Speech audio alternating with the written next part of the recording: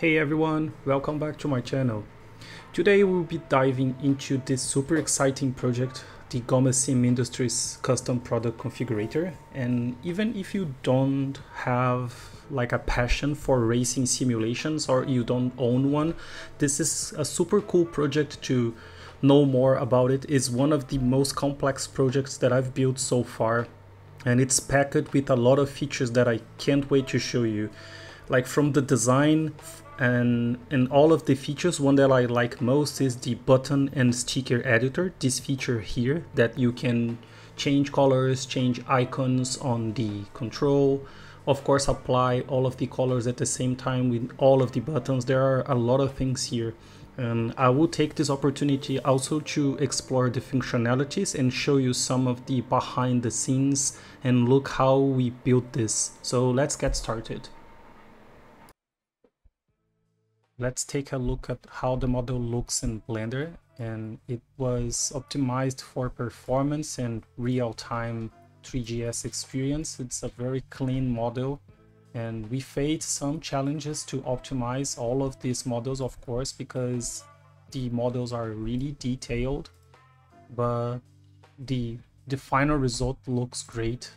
And as you can see here, we have a little bit of details on the textures itself. So the only textures that we have is this panel here with the carbon fiber texture, and everything else is basically SVGs that we converted into shapes so we can use as details. This can improve performance, and this can also scale the mesh without losing any quality. And we will see in Three.js how we can create textures for all of those stickers, because as you can see here, we have the button, which is a one piece, and then we have the 3D shape for the sticker, and this is the element getting the textures from Three.js that are created dynamically. Every time we click on that button and we change the texture on Three.js, we change the options on that panel, we create a new texture for that specific button. And yeah, let's dive into the Three.js part now. Activating the debug mode will show us a little bit of behind the scenes, what is happening here. And you have the lever, like the GUI from Three.js to control, for example, the lights that enable us to create the camera positions and everything we need for this specific project here. And we also have, for example, the color of the light that we can dynamically change, and as you can see, we get different results. And what we have also here, it is, let me just refresh so we can see it from the beginning. It is this panel here, and this is where the magic happens for all of those stickers that you can see around. Because on every button that you can see, as we saw on Blender, we have a shape and then we have no texture. That texture is created by Three.js live for every single button. So for example, when I click here and I show this panel, look what happens for example, when I change the sticker color. See? We have a new color for that panel, and then when we change the text color, the same happens, and we also have the icon happening there.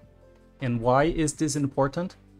Because if we only had options, that would be perfect to create all of these textures externally in a different file format, and then we just load on Three.js. But because of this functionality here, we need to customize the name. So for example, if I want to turn this button into an ND button, I can do it.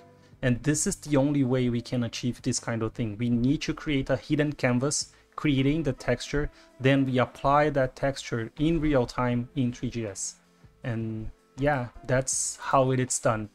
Simple but effective. And again, I can apply the sticker color, and then we create all of the textures. And the same is happening for the themes. So every time you click here, as you can see, we have a different texture. I'm just showing the first button, but this happens for every single button that you can see. And that's how you can create dynamic textures to use on your projects using Three.js. One of the key features of this project, it is the ability to switch between all of the models that we have. And this it comes the creative part. I could do it in a very simple way. You just click here and then you have a drop down, but I decided to surprise the user. And then when you click here, we have a very unique drop down menu. So it is not a trivial drop down menu. We present the user with different options they can go through and switch between the different models. And the way the switch works is also unique, because every time you change the model, the background is reactive. That background is created using a GLSL shader on Three.js. So every time you change the model, you can see the background doing that fancy animation.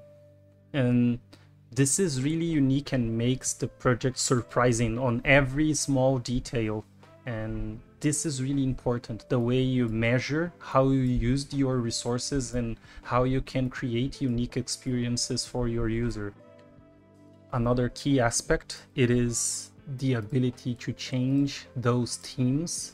And as I showed you, this is created using that off-canvas technique.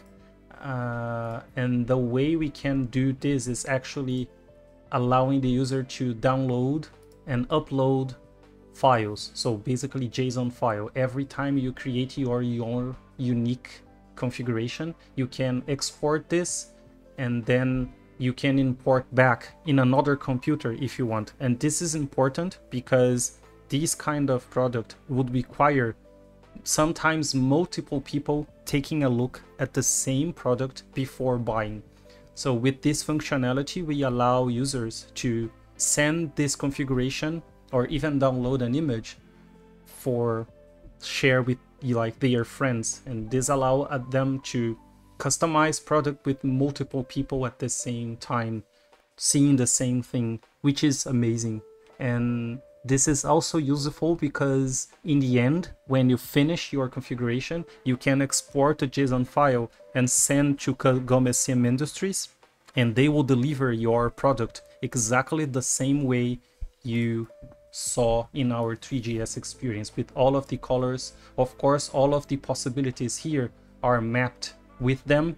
So they have, for example, for this specific product, all of those colors that clients can choose from to receive the product the way they want. And I just showed you on Three.js how you can configure the camera using the GUI control. And what we did here with these camera buttons is just mapped all of the same functionalities, and we created a GSAP animation to animate the camera when you press all of these buttons here. And that's why we have this camera animation, which is super great and mimics the images this client has for the products on their homepage, which is, by the way, like one click away. Their official website directs the user to this experience here. And another thing that I like, it is the way we created this panel here, which allows the user to, for example, see the LEDs turned on using, of course, post-processing, Three.js. And then we also have the ability to change the lights positions, which is really great because can show details in the product that were not that much visible before. That's why we created this option, because sometimes we want to see it in more details. Every time we can create like new functionalities to allow clients to play with the product in a more realistic way, this is the ideal usage for a configurator. And we also have the gamer mode, which is changing the background color, the reactive one, and also the colors of the scene. And this is pretty neat. We can experiment the product in a very unique and different way. And of course, it works with the themes as well. and when you change the product, the reactive background also respects the color that the user selected.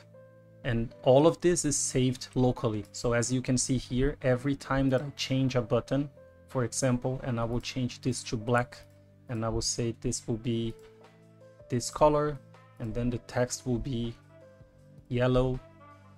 Pretty ugly. I don't like it. But anyway, when you save, you see this saves change saved here up in the top bar.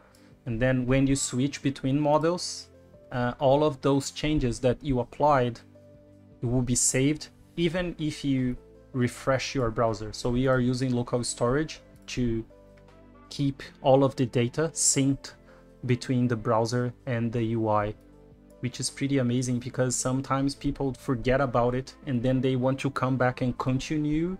They can continue where they left, or they can use the option and reset to default, and then they will be back to the beginning. So in conclusion, this configurator is very innovative. It keeps users engaged and makes the shopping very fun. Please try out, create your own designs, share with me in the comments what you think about it. And if you liked this video, please give a thumbs up, subscribe to the channel for more content like this. Comment below your favorite features on this project, and thank you very much for watching. See you next time. Bye bye.